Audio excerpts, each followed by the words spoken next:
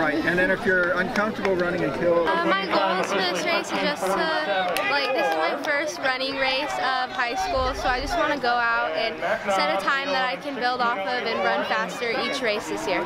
I'm actually not nervous. I just try not to think about it and try to have fun, so I'm excited.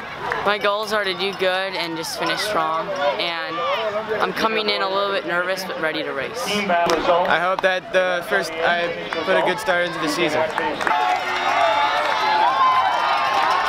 think I did really good. I definitely used all the energy that I had towards the end, and I think it was just a really fun race.